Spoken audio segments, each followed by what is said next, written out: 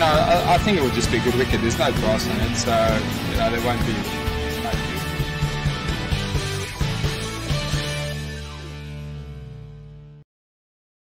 Hello everybody and welcome to another episode of Lockdown with myself Yash Khandor, exclusively on the International Cricket Network ICN 360.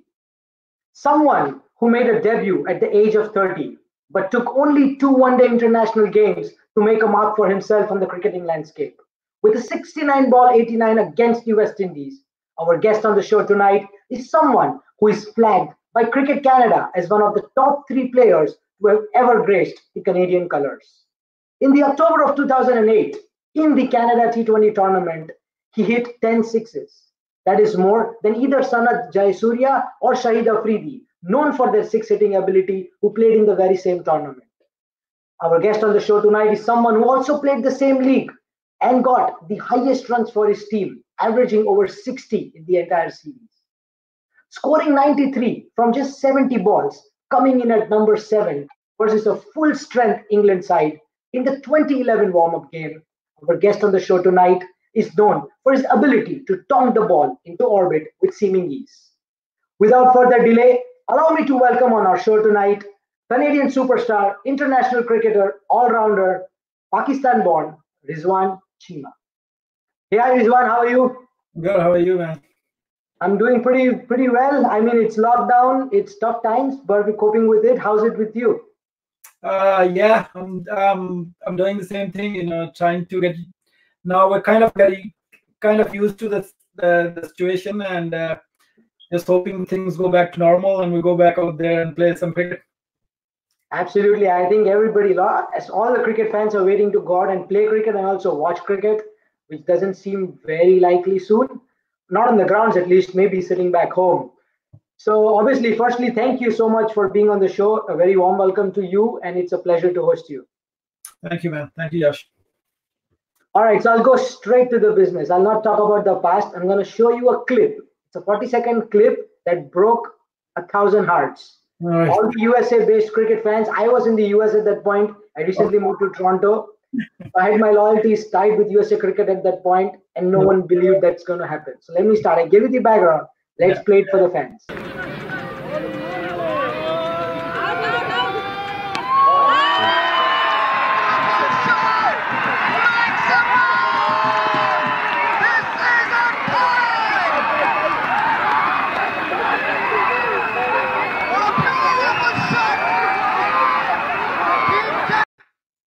All right, I think that was enough to rub the wounds with some salt maybe, but I don't intend to do that. What was going through your mind at that point? I mean, I'm pretty sure even your own teammates might have thought like, this is it, this is almost done for Canada, but you had different ideas. Yeah, only thing was in there was confidence to just hit one, and I knew I'm gonna hit one for sure, because even before that 6 and before that over, a few of the guys from US side, they were just passing by, after the over and stuff, that keep telling me, game is over, game is done, Cheema, over.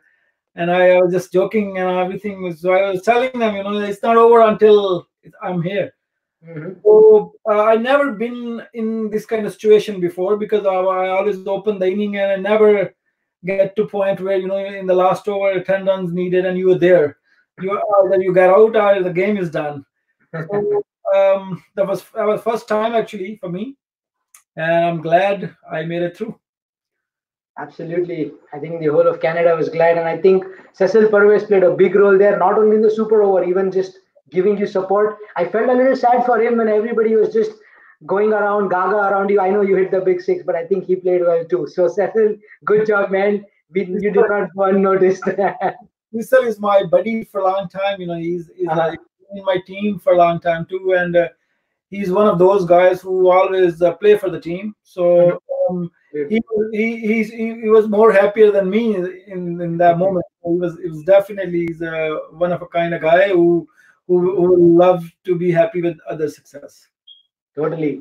So now that we've got this out of the way, let's do a blast from the past. Everybody talks about you making a debut at the age of 30, which is considered a little late when it comes to international cricket. But obviously, you had your own plans, and it did not take you more than 2 one-day internationals, like I mentioned, for that blistering knock of 89 against the West Indies. Walk us through your journey. I mean, it must not have been a smooth road. It's never is, right? Never is, right? A lot of people don't know the story behind it. So, can you please walk us through it? Yeah, I've been in the scene for a while, and then keep performing in the local league, keep scoring runs, and as always, when you out there and doing well, and Mhm. you and really want to be a play for the national side. So Uh-huh. there was times when you frustrate, and you'd say, oh, why not me, man? Why I'm not getting chance and all those things. Uh-huh. But I believe there's a time for you, and I I I I know I done really well in 2005, actually, like few years before that. Yep. So I really hope I will get chance to play for Canada at that time, but unfortunately it didn't happen. But I think I'm glad it happened at the right time, and I was ready to take that opportunity. I believe you need to be ready when time comes. You should be ready to just take it. Mhm. So I know I was a bit late, but I'm happy. It came when I really needed. It didn't come to me when I might not have value it properly. Mhm. Totally, absolutely. So then moving on to the next big game. I have this image here. You're talking the big sixes. It was a full-fledged English lineup with Stuart Broad at the peak of his form. I think he got 5 wickets in that game. Of course, it's a warm-up game, but leading to the World Cup, England losing to Canada, that can be the headlines for the rest of the tournament. So, and of course, you came into bat at 7. Like you said, you usually open the batting or play at the top of the order, but you came in late. Your half of the side was gone for like what 40 on the board, and then you scored those 93 runs of like in no time. What happened that day? What is happening? I think you hit Broad for 2 sixes as well. Uh, he hit me on the ribs of the first ball, and second ball was on my head. So Oh. that might have changed something in me. So obviously you go there, and then they were recently back from winning the Ashes, so they were pretty high. So Mhm. obviously all their bowlers were right on the top. So and when I got hit first two ball on my body, it was just it's it wakes you up a little bit and tells you, this is not going to be easy, but you got to be man up and go there and do what you know to do. So then I played what I know to play, so it was just connecting everything, I guess. Yeah, I often hear this term when it comes to you. It's a see ball, hit ball. It Yeah. sounds very layman to people, but I think that's probably one of the best approaches. I remember Virender Sehwag saying the same thing back in the day, and I think that resonates very well with the kind of game you have. So that's great for you. And I think I'm talking about the same tournament now. And then I think you remember, but I'll just put it for you. Who was the bowler that I'm talking about? Yeah. Who's the bowler I'm talking about Oh yeah, here? Murli. Yeah, that picture is on my wall, so I cannot forget that. Hitting to the legend is one of the best thing for me. So I definitely remember. So it was always I think when someone comes and they're the best in the world, Mhm. that gives you a bit of more energy to make sure this is your time to do well against these guys if you really want people to know you. So it was a great experience. I'm glad I'm the only one who hit him sixes in that 2011 World Cup. So That is actually true. Even in that World Cup final, when Gambhir and Dhoni played so well against Murli, they only hit boundaries. Nobody hit him for a six. That's actually very true. I remember looking up that stats. yeah. We'll talk about you and sixes very soon, but before that, there's another iconic picture that I have. There's another one with Kamran Akmal. Yeah. How did this feel? I mean, these are guys you looked up to when you grew up. These are the guys you wanted to become, maybe, or like you idolized them. And then you go out to play against them, get their wickets. How does it feel? Yeah, it gives you good feelings, but if uh, if you, I believe, you if you want to be out there, and if you want people to know you with not just like you don't have to just perform in local level or your domestic structure. When the tough team comes, tough bowling comes, you need to stand up at that time. So I think and every time there was a big nation, a test nation against me, I did pretty well. I think I really enjoyed tough competition, I believe. Yeah, probably, and that got the best out of you. So that's good. Your buddy from the USA cricket team, Roy Silva, just said hi to you. So he's actually watching this program live. It's nice to have him. Hey, Roy, how are you? Welcome to the viewership today. Hopefully, we'll get you on a show soon. So coming, like we discussed all the great games. Oh, look at that. He's just talking about the last ball six. He says, we never forget you hit the last ball six. He is a biggest ball beater in the US too, himself. Oh man, he is like one of the bulliest cricketers especially in domestic cricket that I've seen. I bowled to him. You can ask him. Yeah. I'm happy that I got his wicket at the end of the day, even though he hit us so bad. We play so many tournaments in US with the same team. I'm always happy he's in our side. Yeah. Yeah, totally. So there are a few fan questions actually, Rizwan, and they're very interesting. So I wanted to come to that point about your part outside of cricket. Like, what do you do after cricket or outside of cricket? It's a very interesting question by Supriya Desai. She's one of our very avid fans. She follows cricket, especially North American cricket, very closely. So she's like, she wanted to know if you're coaching Ontario women's cricket team. That's what she read or heard somewhere. And she wanted to know your experiences and future goals for the Canadian cricket team. Yeah, I always like to help every time provincial or local people ask me to help out in a coaching and all these things. So a really good experience, giving a few tips to the girls, and and you're surprised to see there's so much of talent in the women teams. So it was really good to be out there and learning different things about women cricket. It was quite experience, and I really enjoyed it, and always there to help even in the future as well. Perfect. There's actually another question that she had. So everybody knows you're a fitness freak and you always focus on fitness. We see your videos across social media. She wants to know, Supriya wants to know, how are you managing to keep up your fitness routine without being like actually hitting the gym? Or do you actually hit the gym or not? Any useful tips that will help other players as well?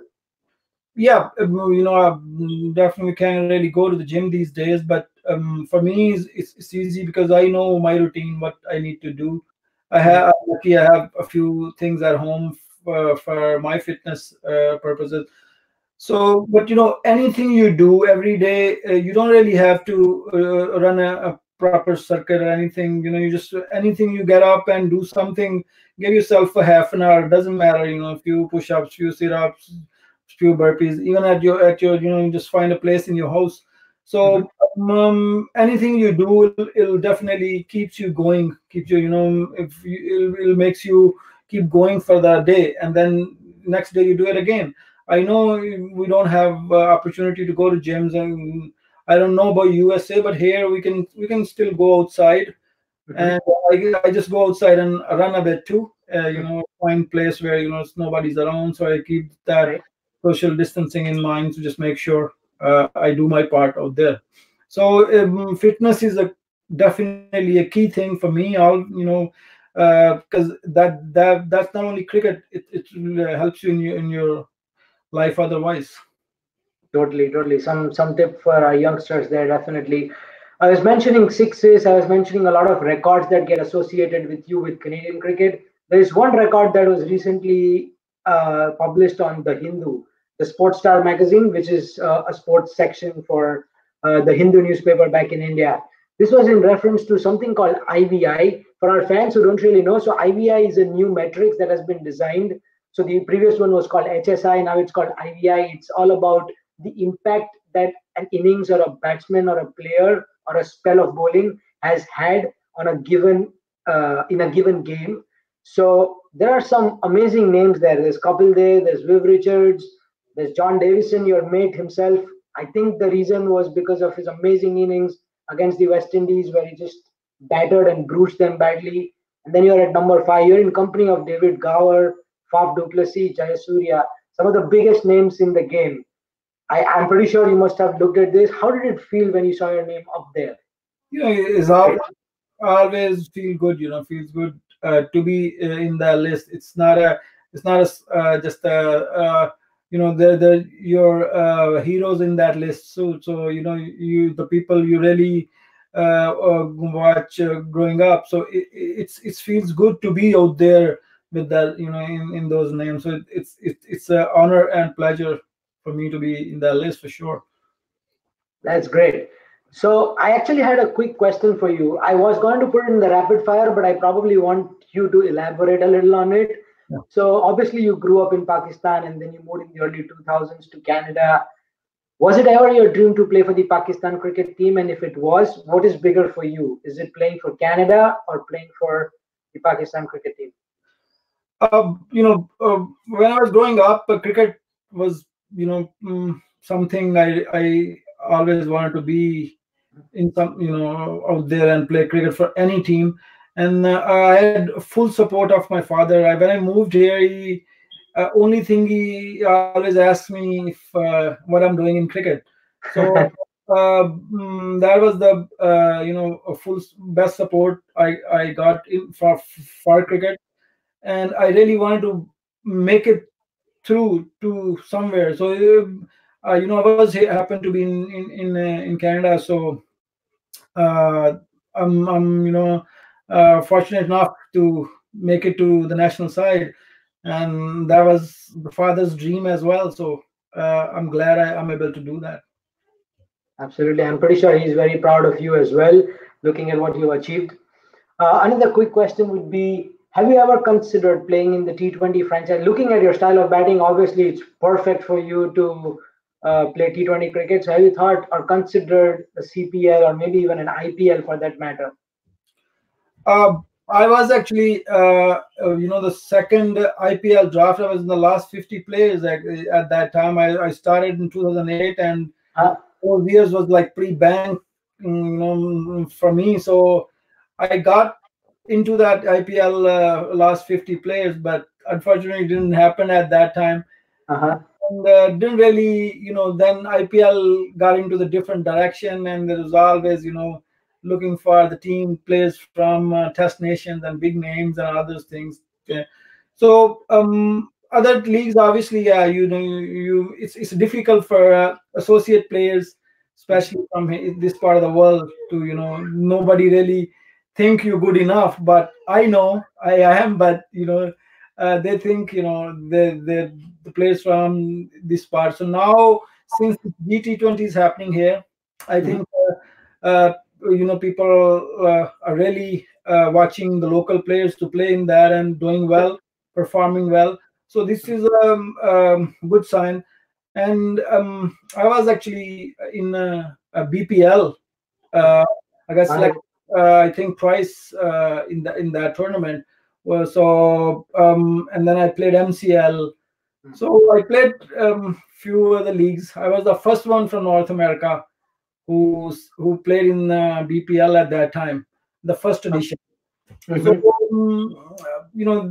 things were going okay in terms of 2020 games and stuff. But I'm glad I made it to few, but I'm still hopeful get more opportunity to play and beat some ball. Yep, sure. And now that we talk about North America, you being the first player to represent them in BPL, what are your thoughts on the growth of cricket just overall in North America? Obviously, it's picking up in the US. Canada has had a rich history of cricket in general. I see a lot of passion here ever since I moved here. What are your thoughts on the growth of cricket in America in terms of what is the potential and what are the challenges that we have?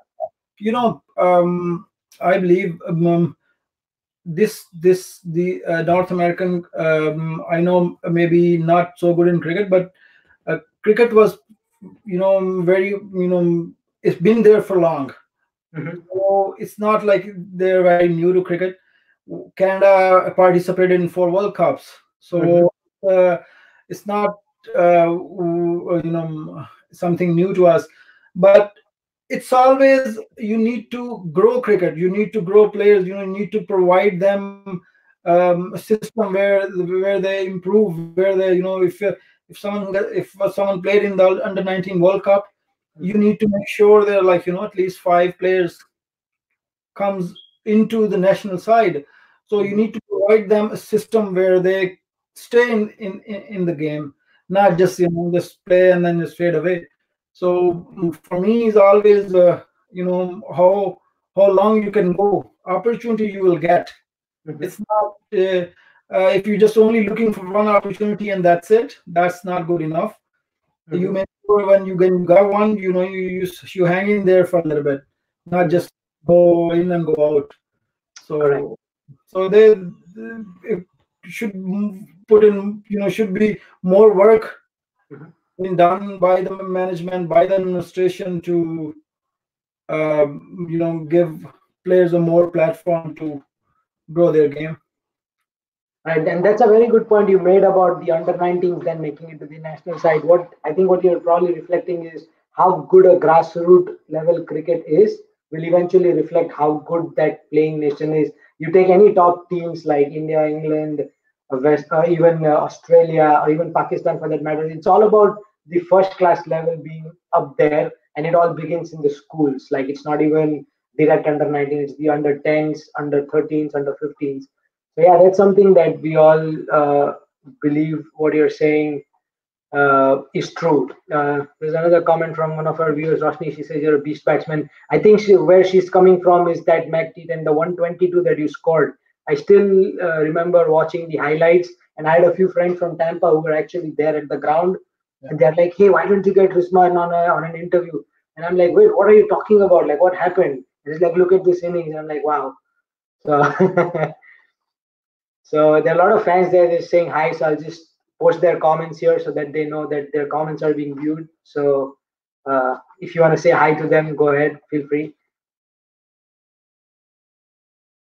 Oh, I think you hung. Like, Rizwan, can you hear us? Rizwan? Hello? I think we've lost some so there's some network issue with on Rizwan's side. We'll try and see if he can be back in here. It's being a fun conversation. I think we're almost towards the end of it. We actually had the fun rapid fire round scheduled now. So let's hope we can get Rizwan back. Yeah, so I think he disconnected and he's going to connect back. So all those who are watching, I have a trivia for you guys in the meantime. Name the Sri Lankan batsman who holds the record for the highest individual score in Test match cricket. And at one point, he held the record for the highest individual score in both formats of the game. Sorry, I meant ODI cricket, not Test. And now we have Rizwan back, and I'll wait for the folks to answer. While you were gone, I asked them a trivia to name the Sri Lankan batsman. Now that Roy is here, he might be able to answer. So Sri Lankan batsman who is the highest score in ODI cricket even today. And back in the day, he had the record for highest score in both formats. Anyway, before somebody answers, let's go for the rapid fire round. That's going to be a fun round where I shoot questions, dart questions at you. And what we expect in return is quick, honest answers. The quicker you answer, the more fun it gets. So, okay, perfect. Yeah, you're always ready. See ball, hit ball, right? See question, answer question. So that sounds pretty much like it for you. All right, let's get started. Pakistan cricket team or the Canadian cricket team? Canadian cricket team. Afridi or John Davison? Definitely John Davison. Yeah. Dum biryani or burrito? Dum biryani. Favorite batsman? AB de Villiers. Favorite bowler? These days, Wasim Akram back in the days and Mitchell Starc right now. Oh, you have a thing for left-arm fast bowlers, don't you? The person that you actually idolized when you were growing up in cricket. Imran Khan. The best captain for you, favorite captain? Yes, definitely best captain. I learned a lot from his captaincy. I've been captain for the local teams and even Canada too. So I always like his style. And sometimes people ask me, say, oh, you're like, you try to do stuff like him, but I really admire him as a captain and the way he changed Pakistan cricket. Absolutely. The favorite captain that you have played under?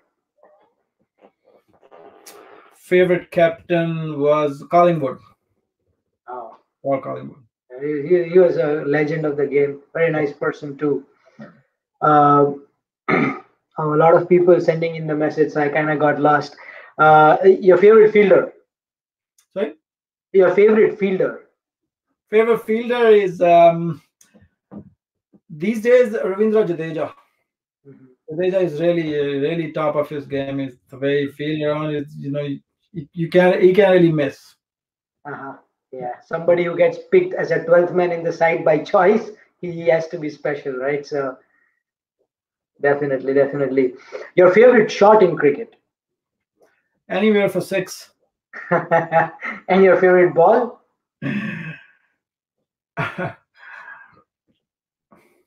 Anything you can hit 6 on. Favorite USA player, USA cricketer ever, or the one that you played against? Many of them, obviously, but Ali Khan is my buddy, so him. I actually had the pleasure of interviewing Ali Khan during CPL 2018. Very nice guy.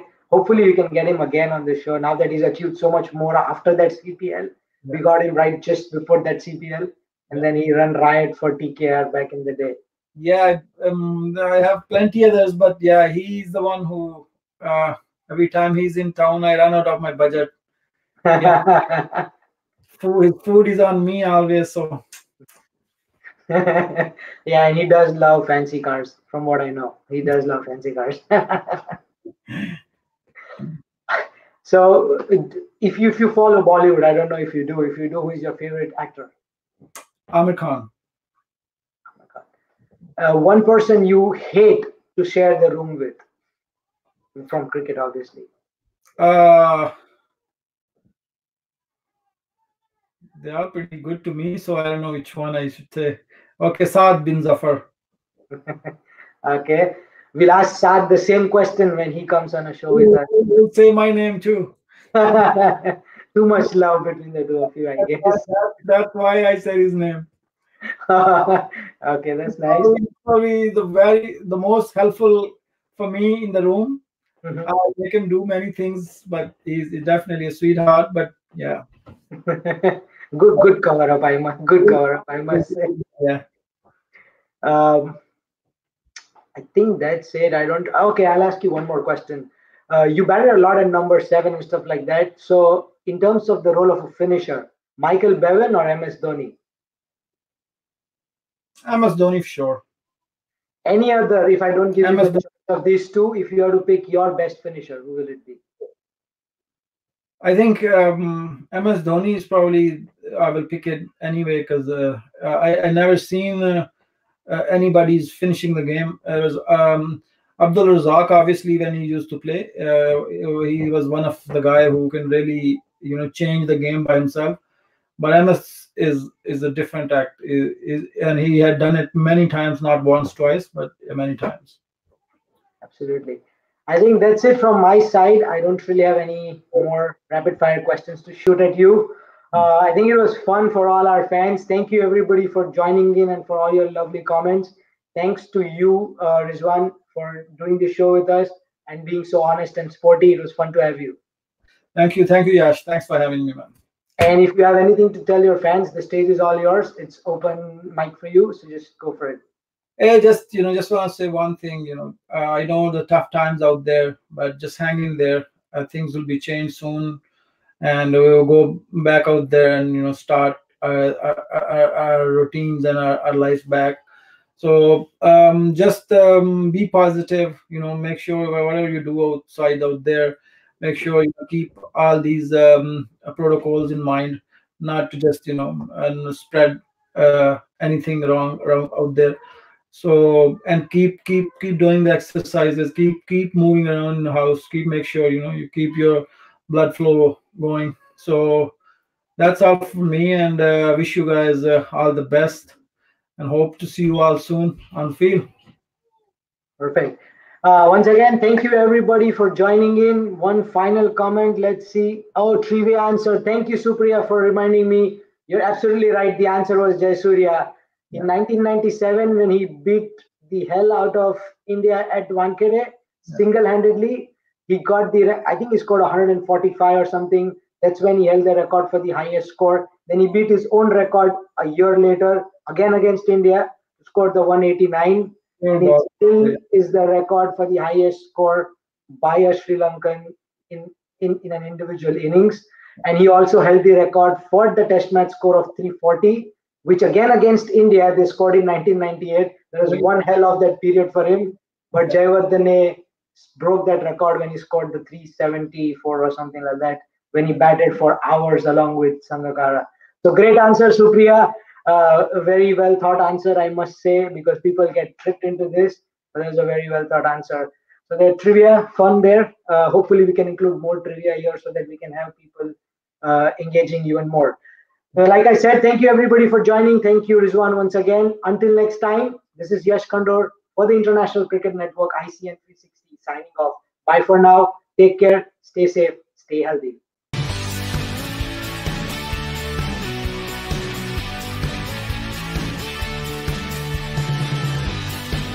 I think it will just be a good wicket. There's no grass on it, so there won't be